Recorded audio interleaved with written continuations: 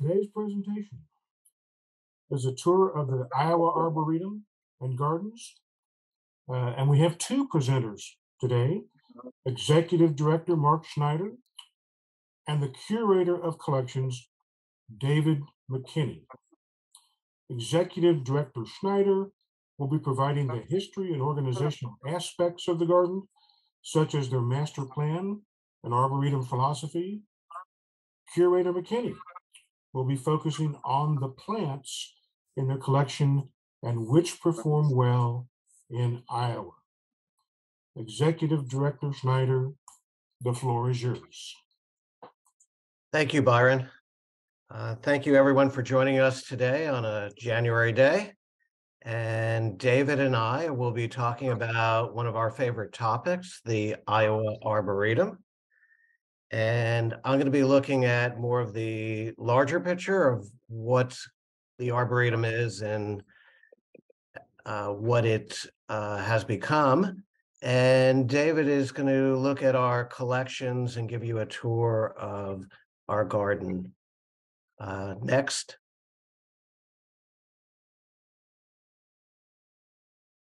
So our mission is the Iowa Arboretum and Gardens is an aspiring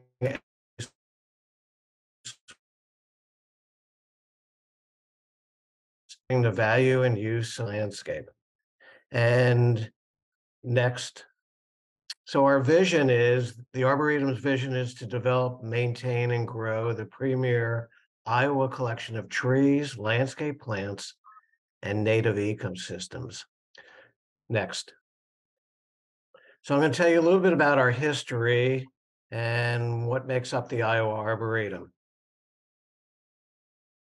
So we were established in 1968, and we're 160 acres, established by the Iowa State Horticultural Society. On their 100th anniversary, they were an organization that was established in 1868, and 100 years later, they wanted an arboretum for all Iowans to enjoy and to serve the greater state of Iowa.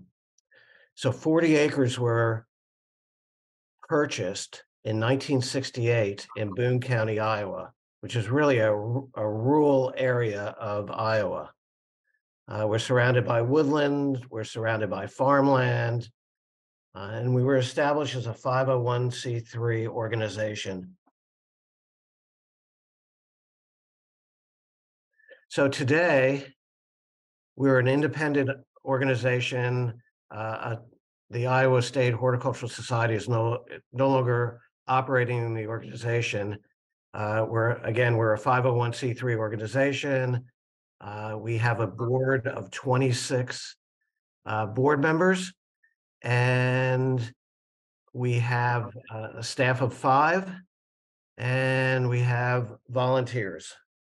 And like most public gardens, volunteers play a very big part in how the Arboretum operates.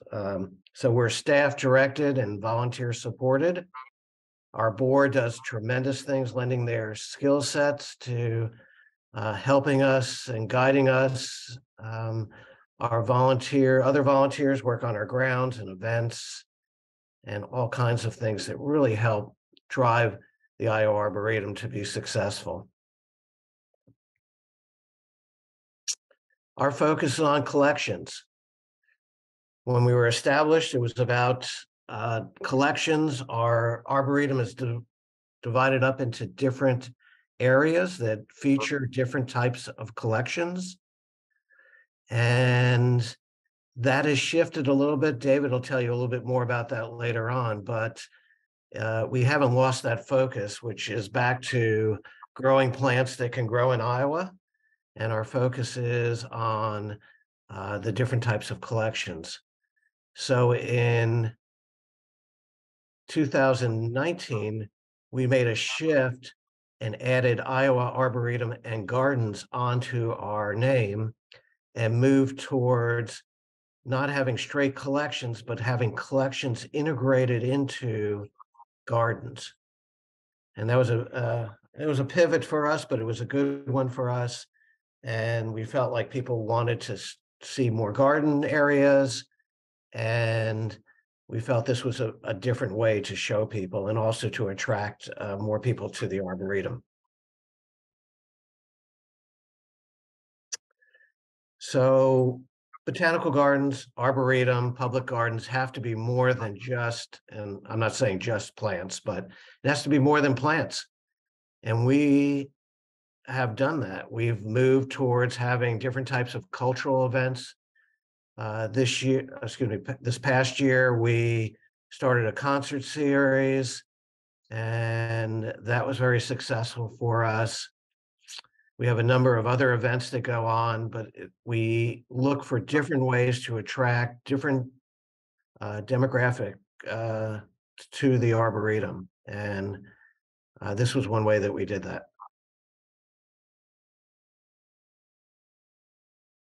We have a number of events that go on throughout the year. We have, we're dog friendly, so we have a lot of dog events at the Arboretum. We have holiday events revolving around different types of holidays. In the early spring, we have a run. We celebrate Arbor Day. So we have different types of events that go on throughout the year. We also hold a number of life events at the Arboretum. We have weddings. We have different types of meetings, professional meetings, all different types of events, anniversaries, all types of things that go on throughout the year, and people utilize the Arboretum for those special life events.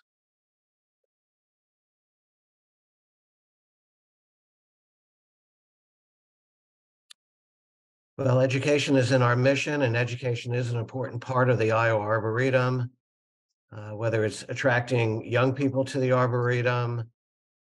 We have a symposium in early spring where we invite nationally known speakers to come to the Arboretum and share their knowledge and their interest in different aspects of horticulture. So education is an important part of who we are as a public garden.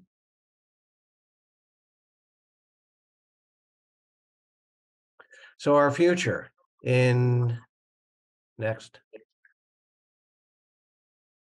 2018, we completed our master plan.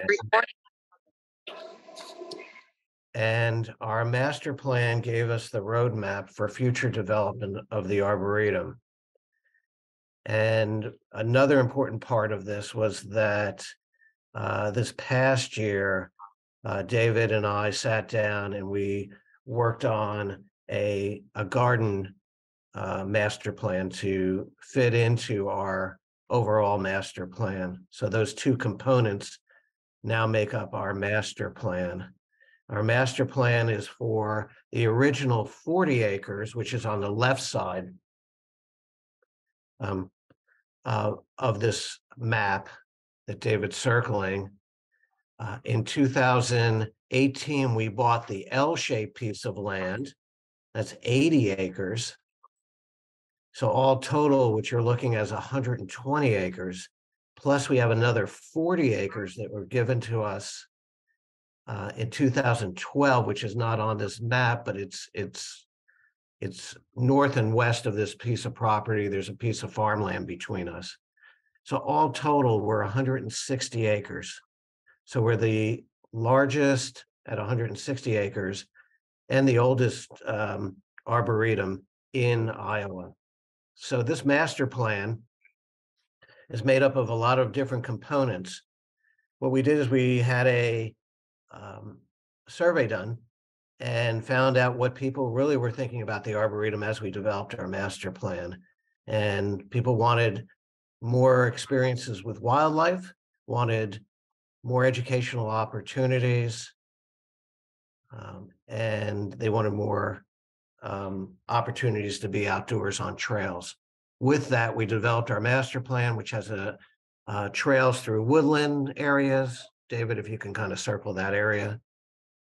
Oops. And opportunities to attract different demographics, such as children, and to experience the outdoors, which this master plan allows us to do. Next. Our master plan looks at a variety of things, including children's garden, a victory garden, outdoor classroom, water features, art in the garden. As I said earlier, public gardens have to be more than just plants. And we have taken our master plan and really worked on doing that. Next. One of the biggest projects we're working on right now is called our Family Engagement Project, Treehouse Village. The Arboretum is, as I said earlier, located in a rural part of Iowa, and we wanted to attract young families, hopefully with children, to the Arboretum. It's a demographic that we really don't attract a lot of people to the Arboretum to enjoy, and we thought that this would be a great way to do it, and part of our master plan was to provide those opportunities. So what we did was we're working with a company out of North Carolina, and we're designing a place that has tree houses and all-inclusive play area out in our woodland area that'll allow children of all abilities and adults to enjoy an outdoor experience. And we've called it Treehouse Village.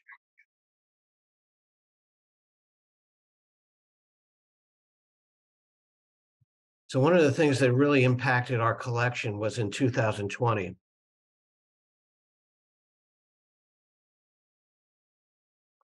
And we were hit by a storm called a derecho. And before this time, which was August 10th, 2020, I hadn't even heard of what a derecho was.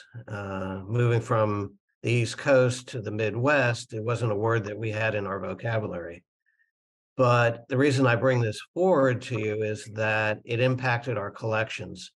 And David will be talking about our collections, but I wanted to just tell you a little bit about what happened. On August 10th, 2020, we were impacted by two major things. And one was the pandemic, which really changed the way we did business, at least for the next 2 years. And then also the derecho. Derecho is a straight wind storm, sometimes with rain, sometimes without rain, high winds. We were impacted by over 140-mile-an-hour winds, lost over 300 trees on our main campus where our collections are located, our major collections are located, and our woodland area. Some of the upland areas, the woodland areas were fairly destroyed. We lost over 40% of our canopy. So many of the trees that were planted back when we were established in 1968, some of those early trees were just taken out. You can see a few of the pictures. A number of conifers were destroyed. A lot of deciduous trees were destroyed, and really changed the look of the Arboretum. Luckily, our conifer garden fared fairly well, but the conifers that we had around the Arboretum, the 40-acre Arboretum, a lot of them did not do well. So with that, David's going to take over and give you a tour of the Arboretum, and then I'll take questions later on if you have any. Thank you. Hi, everyone. Good afternoon. As Mark said, I am the curator of collections and grounds out at the Iowa Arboretum. And I'll just show you some of my favorite collections that we have out there on our main 40 acres, and then a little bit about the woodland. So to give you an idea of what we have after the derecho at the Arboretum, planted on our main 40 acres, we have 550 deciduous trees. Those range in age from over 50 years old to over 200 plants that were planted in the last 2 years. With that, we have over 100 coniferous trees. That does not include our dwarf conifers. We have 300 plus deciduous shrubs, over 150 coniferous shrubs, which includes our dwarf conifer collection, but well over 1,000 woody plants overall planted on 40 acres. As Mark said, before 2019, a lot of our plantings were collections based. And so we had a perennial garden and various other perennial collections planted throughout the Arboretum. And those are at an estimated total of about 2,000 herbaceous perennial varieties. So the first garden that I'll take you through is our Jacobson conifer collection. I just wanted to say that we are technically in zone 5A where we're at in the Iowa Arboretum. We were talking about winter losses before this meeting started, and we pretty regularly get well below freezing. It's actually 18 degrees Fahrenheit right now in Des Moines. And you can see behind me that we have our little sunroom escape in my house just to escape the winter. So things that grow at the Iowa Arboretum need to be pretty hardy and need to be able to survive what the climate puts them through here in central Iowa. This conifer garden is home to nearly 100 unique conifer varieties that range from full-size plants to our dwarf conifer collection. The oldest plants were started in the early 80s, and we've just been planting ever since. This is an American Conifer Society reference garden and reference collection for us. However, we have conifers planted all over the Arboretum that also are part of that reference garden. As you can see, we've got some old, pretty massive dwarf plants and regular sized trees.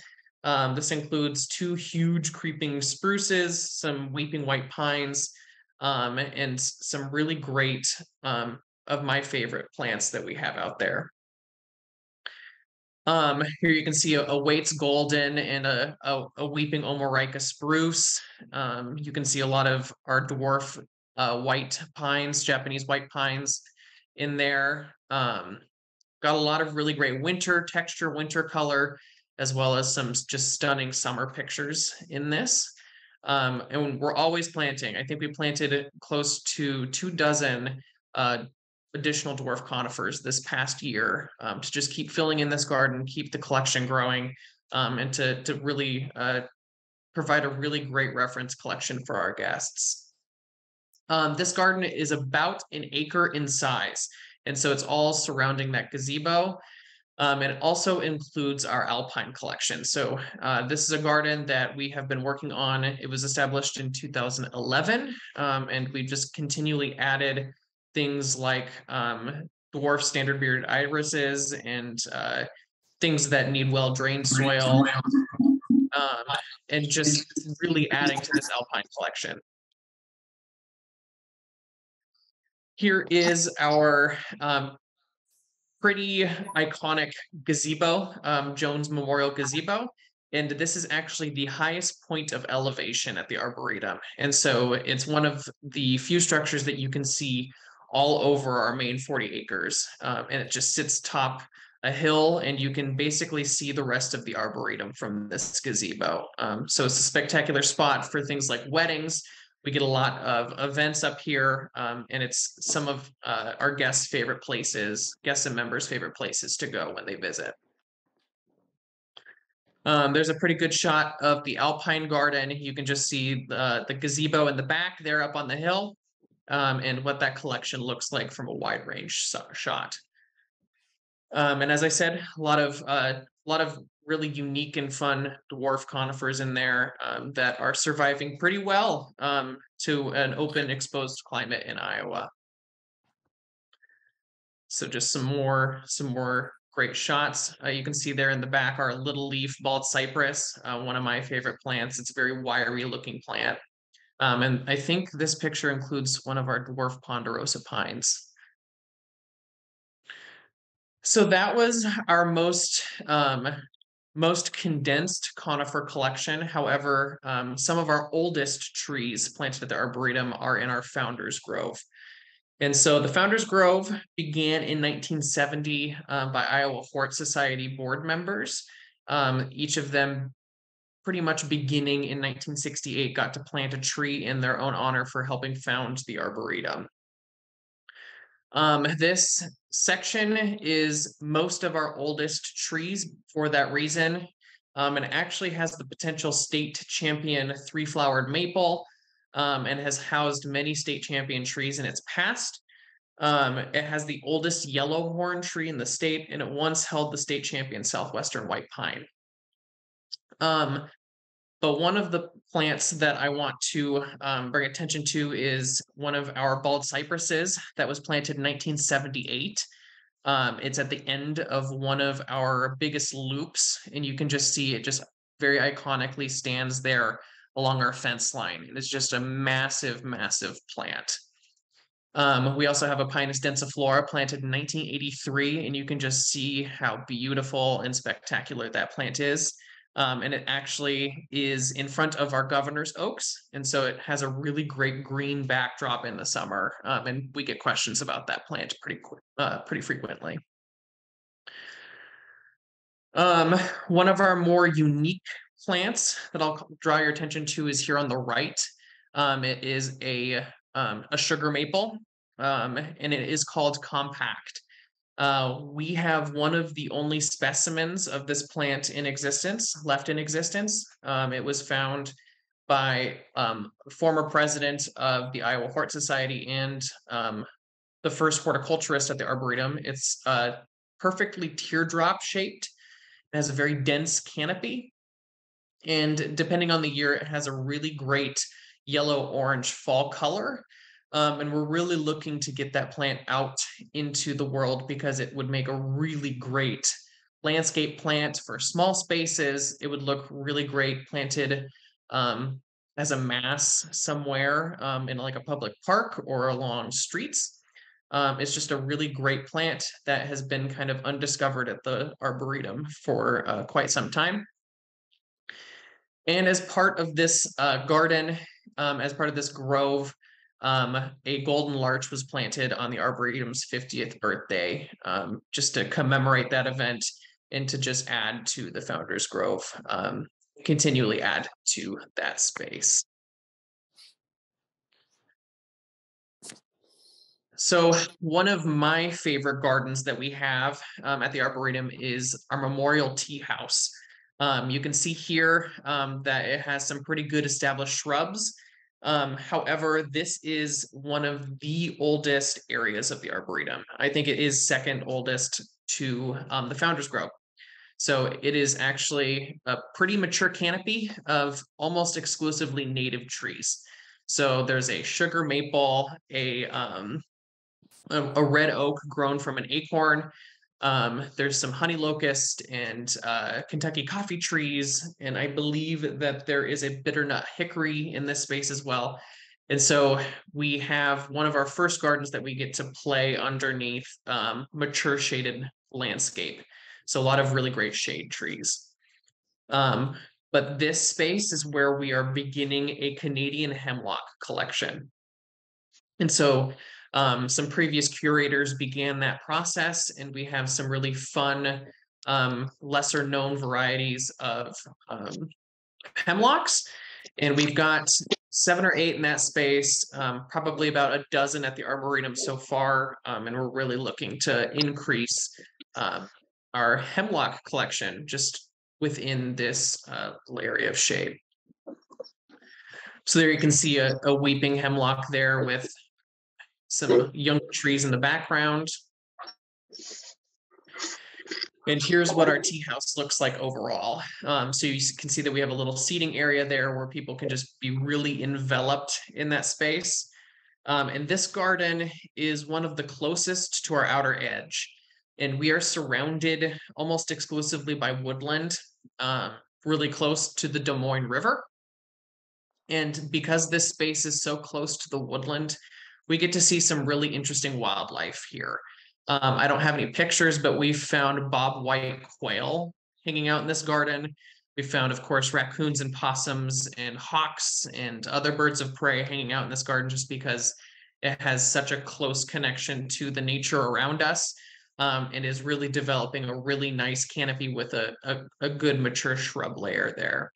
So we're very excited to see wildlife coming onto the Arboretum. But with the 40 acres, we obviously have a lot of space with that. You can see here a landscape of large mature trees with young trees getting planted every year. And we're really looking to begin, as Mark said, programming this space. And we're really excited to see new gardens developing kind of surrounding this collection of trees. So one of my favorite Iowa connections to the Iowa Arboretum is that we at one time had a horticulturist who was a former president of the Iowa Nut Growers Association. And nuts were really a large commercial product in Iowa, and were really trying to be assessed for their landscape potential as landscape trees in urban areas. And so we host a very large nut tree collection that were really being evaluated for both their commercial value and their landscape value. And this former horticulturist planted almost completely from his own seed crosses. And so here pictured is a shagbark hickory that actually has 13 siblings planted at the Arboretum, and they are very handsome trees. And so just looking to the future with the potential of planting more native plants in urban landscapes, what these hickories can tell us about what these plants have in value for really just urban plantings. Other things that he planted were things like red oaks and a lot of oaks from acorns that were all sibling crosses. And so we've got a lot of really unique nut and oak trees planted at the Arboretum. But you can see that there's just so much space, and it's really peaceful and quiet and just overall lovely because you can see just so far across the Arboretum. Here's a picture from our deciduous windbreak. I attribute it to saving a lot of the collection during the derecho. It took the brunt of that wind coming from the west and really preserved a lot of the collection that had the potential to be destroyed. And so this shot is really great because you can just see that line of swamp white oaks there that helped protect a lot of our mature trees that made it through the derecho unscathed. But we have a lot of perennial collections, as I mentioned. Here's our stout daylily collection in front of one of our pavilions. We've got a very extensive daylily collection, probably 400 to 500 varieties of daylilies alone. And the stout collection just happens to be one of the best parts of that daylily collection. Here is our perennial garden, which I'll talk about towards the end of the presentation about how we're using conifers to help revamp this space. But as you can see, it's a beautiful space, one of our guests' favorite places to go and wander around. It's one of our oldest gardens. And so this was established at our old building where guests could just walk out of our original education center and be surrounded by perennials. Here you can see our new education center, or our most recent education center, and next to it is a dry creek bed planting. And so showing people how to plant in places that have seasonal moisture and plants that are great for holding water in your landscape and making sure that you have the best when it comes to drought resilient landscapes. So our newest renovated garden was done in anticipation for hosting a HOSTA conference this next year. However, this garden was actually torn apart because, as you saw in those derecho pictures, we lost 6 white pines that used to stand kind of as sentries to this garden. And so hostas were uprooted when those trees fell over. The structure itself was extensively damaged, and this garden needed to basically be started over from. And so we planted a fresh batch of hostas, made sure everyone was labeled correctly, and that we knew what everybody was. And this is the result of that garden being renovated there. One of my personal favorite gardens is a woodland garden, a shade garden that gets to show you a little bit of what it looks like across the street in our woodland. And so this takes guests down to the lowest in elevation point at the Arboretum on the main 40 acres, where they get to see native things like black maples and oaks growing in their natural setting. There's a little bit of a wetland down there that we have a lot of fun planting in. And this is where you get to see a lot of Iowa rare plants.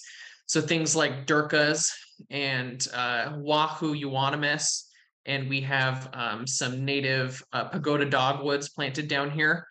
And so really exposing our guests to some of the lovely native plants that are endemic to the area.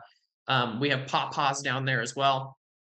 Just showing them what the cool and interesting plants are that are native to Iowa. We've got several water features. This happens to be our pond with a weeping willow and butterfly garden. Butterfly garden isn't really blooming quite yet in this picture. And then behind where our volunteers are planting irises, you can see a prairie pothole or polystrene wetland renovation there. And then this iris garden was actually just planted this year. So we hosted the National Iris Convention at the Arboretum in 2017. And we are looking for a permanent home for those irises that we got to keep as a host garden. And so we just are starting a iris garden out on our main 40 acres. This is just an example of the direction that we are potentially heading with one of our gardens. This is an example of a meadow. And so you can see there are some native plants intermixed with some non-native plants, really demonstrating that fun mounding texture with grasses. That is the potential for just meadow plants that do well in the area that you're at and the climate that you're a part of. So next I'll walk you across the street into our 120 acres of woodland and prairie. This is our woodland in its spectacular fall color. We have ravines that drop in 100 feet in elevation. And so there's a large elevation gradient between a flat tabletop land and then steep ravines that take you down into the Richardson Creek bend. So we also have a couple dozen acres of prairie. This is our big prairie here, where you can just see expansively surrounded by woodland. It is prairie reconstruction. They're not native prairies. This was originally farmland, but we're very appreciative to get to see what Iowa prairie reconstructions look like. This is our prairie about mid-June, just completely blanketed in foxglove penstemon. It has a lot of different seasons of interest in our prairie, and we were very appreciative to have it. And walking through it just throughout the summer just gets to be spectacular. A lot of native plants, things like Baptisia bracteata, are yellow flowering Baptisia. The flowers are unique in that they creep across the ground rather than being what we think of as like a spike when it comes to Baptisias. We've got amorphas that are seeded in there and some pretty big butterfly milkweeds. And some really interesting gentians, prairie gentians, that could potentially be hybrids with their native woodland counterpart. So going into the woodland, we have a staircase that actually goes down the ravine. There's 133 steps down that. And so it's a lot easier going down than up, I will say. It's a lot of elevation to cover. But we've got 3 miles of woodland trails, and we're looking to expand those trails by almost a mile in this next year or two. But you can see here that the native woodland is just so spectacular. The fall color in the summer as well. And we really love being over there. And it is home to a lot of really great native ephemerals, some rather rare ones for this area of Iowa as well. Things like trilliums, snow trilliums. We've got some great hepatica diversity across the street, Culver's roots, and all kinds of bleeding hearts, native bleeding hearts, and just a really great diversity of native woodland plants and ephemerals over there. So I wanted to get into some of our current projects. I mentioned that we're renovating the perennial garden, and we're actually using a reference garden grant that we were awarded this past year. And the kickoff is we are actually adding in some columnar conifers into the perennial garden to give us some vertical depth, to add some really great texture into the perennial garden, and just to help really bring that garden together. There's not a lot of vertical elements going on in that garden. This is part of a replanting effort post derecho, so we're really adding to the especially upright plants that we lost. We lost a lot of columnar things because of the brunt of the wind, and so just adding to that collection. And we want to really increase our diverse varieties across our conifer collection, and stay contemporary when it comes to our collections. So these are things like arborvitaes and Japanese white pines, and let's see, there's a taxodium bald cypress in there, and one of my favorites, Junipers virginiana Taylor, some Taylor junipers. So here's some more pictures of what that garden looks like before. Pretty beautiful, but you can tell that there's some gaps where trees previously were before the derecho hit. And we're just really looking to fill in that space and give it, again, some depth in the vertical element there. And so these plants are very young still, so they'll be developing over the next couple of years. But we're very excited to see where this project goes, helping frame pathways and entrances to just really bring that garden together. We're also using upright conifers to really define garden spaces as we turn focus from keeping plants solely in collections into using them in gardens. We really want to create an intimate feel surrounding these gardens. So we're using hedging or living fences, and to also help protect collections from damaging winds in the future. And this overall will help us strategically lead guests where to go. You can kind of see here with this example in the old Hosta house, the one that I was talking about, we renovated. We're actually blocking the view of a parking lot by using these arborvitaes. So we'll be slowly ingratiating upright conifers into gardens to help steer eyes and people where to go. So I want to touch on a future project that we have going on. I have actually partnered with the California Botanic Garden in Claremont, California, to help start a conservation grove in Iowa. So I'm talking about Modoc cypress and Paiute cypress from the Sierra Nevadas in California. And during previous work with these plants, it was seen that they have a strong potential to be hardy in Iowa. There are people in Colorado that are able to grow these pretty well in Zone 5A. And so we're kind of evaluating whether or not that's something that we can do here. But the reason why they need help with conservation is that their natural reproductive cycle required fire, and fire suppression in California has severely disrupted their reproduction. So their cones need fire in order to open, and with fire suppression, those cones have not opened in quite some time, potentially even decades. And so they have not regenerated or created new generations of these plants. Both species also have potential to become ornamental plants, and so we could evaluate them in conservation in the way that we create varieties that would be available to the public or in urban spaces. So preservation of genetic diversity in both species is becoming extremely important, especially as plants that have not reproduced yet start to die off in the Sierra Nevadas.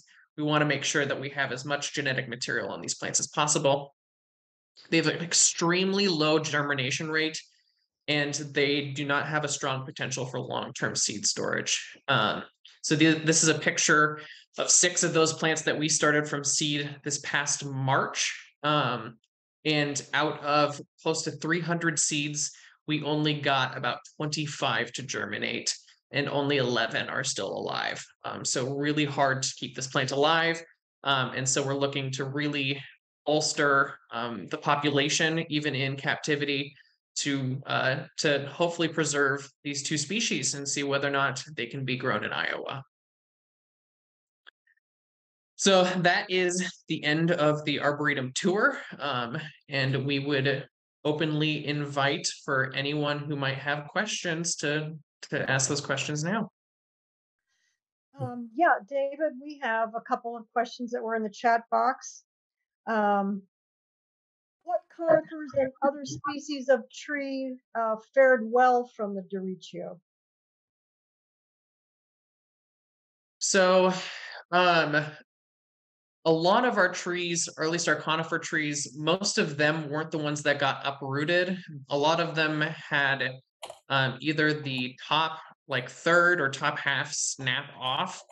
And so while we might have lost, we lost a lot of white firs, we lost a lot of Abies concolor, which was unfortunate, but we have a lot of white pines that, interestingly enough, made it. We've lost probably half of our white pines. We had probably close to a dozen of them.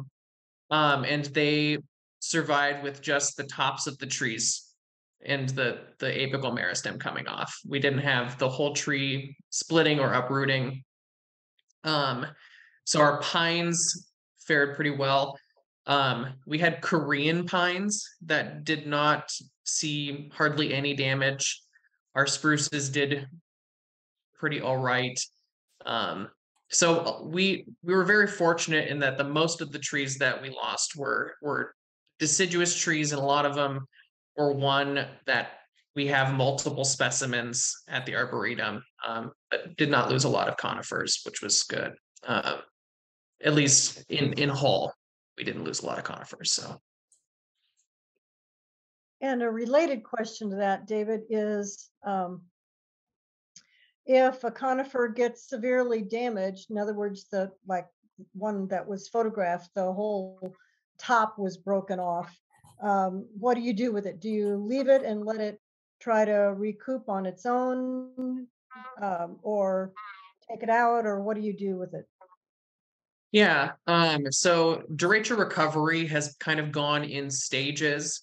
And so the first stage was really to remove anything that was officially dead, anything that had been uprooted, completely snapped, that was not going to survive. All of those trees were removed and taken off the grounds.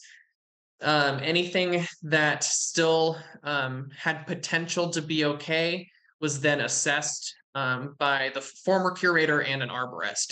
And so they took a look at the damage that might have happened to that tree. They took a look at the overall shape to see whether or not they could train it to recover, or really assessed it for how precious it was to the Arboretum, if that was something that was going to be really hard to find again, or if it was rare, and basically went through multiple screenings to figure out whether or not that tree was going to be worthwhile trying to keep at the Arboretum long term.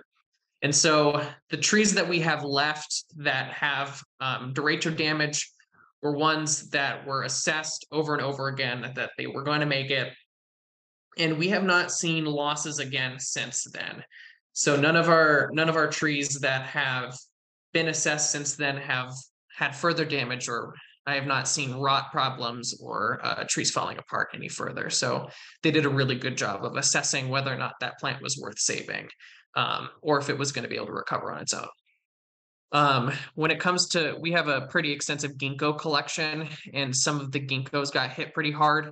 And so on those, I'm looking at grafting potential. If it was significant enough that it altered how the tree was growing, or if there is potential for rot, we're looking at grafting those varieties back to preserve them. Dennis Sure, Grohl. and ginkgos are pretty easy to prune almost any shape you want them to. So you can Right. kind of shape them up again over a 3 or 4 year period. Yep. Dennis Grohl has a comment. It might be useful to understand if there were notable differences in the wind resistance of tree species which survive the high winds. Yeah, I would agree with that. My first role when I started at the Arboretum was really to assess what was left after the derecho. We haven't had a lot of time. Losing 350 trees took a lot of time to recover from. And so now we're finally getting into the data and the assessment of these trees to really see what made it. And so I'm really hoping to have some publications available here in the coming months or coming years to say, here's what survived. Here's what does well with that kind of significant hurricane force winds, and really getting into what the implications of the derecho was to our tree growth and collections. So I agree, knowing what survived is going to become really important, and we'll be sharing that information eventually. Thank you. And as many people are interested in this question, this person asks, how do you manage deer? Yes. So I very tactfully hid it in the photos, but the main 40 acres is surrounded by a 12-foot deer fence. That was not installed when the Arboretum was first started. However, curators and executive directors alike were getting sick and tired of deer eating the collection. And so we installed a deer fence all the way around. Yep. Does anybody else have any other questions? David, while we're waiting for additional questions, are there any special hours during the year when you're not open? Is it 7 days a week, and what are the hours and the best time for people to visit? Yeah, we are open for the most part every day. We close down on the weekends in winter just to slow down on staff pressures there. But otherwise, we're open every day, generally from 9 o'clock in the morning to 4 p.m. at night. We like to say from sunrise to sunset. My favorite time at the Arboretum so far has been early June, when we've got all of our perennials, our favorite perennials in flower. Trees are in flower at that time or have some really significant fruit. Or, of course, midsummer. Last week of July, first week of August, when the daylilies are in bloom. Because the garden is so significantly daylilies, it's almost overpowering with the number of blooms that are in bloom at that point. But fall has a special place in my heart. Like I mentioned, there's a lot of nut trees and oaks at the Arboretum. Like almost half of our deciduous collection are nut trees and oaks. And so the fall color at the Arboretum, especially this year, was just outstanding. And so you can walk the Arboretum and then go across into the woodland and see some really great native fall color and all the oaks and nut trees on our main collection. One participant asked, what are your sources of funding? Mark, if you... I can take that one. Yeah. We are not connected to a university or a major community, so we're a standalone nonprofit. So our funding comes in through mostly through contributions, but we write a lot of grants, and we have different fundraising activities that go on throughout the year. We do have a small endowment, but those are kind of our sources of income throughout the year. And one more question. One of the participants asks, is the Arboretum going to participate in conifer trials? Well, that is actually something that I am hoping to start. I'm in the process of negotiating with a couple of companies about starting a woody plant trial at the Arboretum. And we're hoping to start maybe by fall of this year of 2023, starting woody plant trials at the Arboretum. We've got acres and acres of space to play with woody plants. And so that's one thing that I wanted to see was just what can we definitively grow in Iowa? What are companies interested in showing can grow in the humid, hot Midwest? And so conifer trials are definitely going to be a part of that, hopefully. I just need someone on board for that. That seems to be the end of the questions, Byron. Well, that being into the questions, I want to thank both Mark and David. Absolutely stunning pictures on a cold winter day. Thank you, gentlemen. It was a wonderful presentation. Thank you, Sherry Speth. Thank you, Tess Park. As I said, without the volunteers and the co-hosts, we would not be able to put these on. So thanks to everyone for attending. Next Saturday at the same time, we will have another presentation. As I said, that will be the Frederick Meyer Garden and Sculpture Park in Michigan. Once again, everyone, thank you for attending. Look forward to seeing you next week.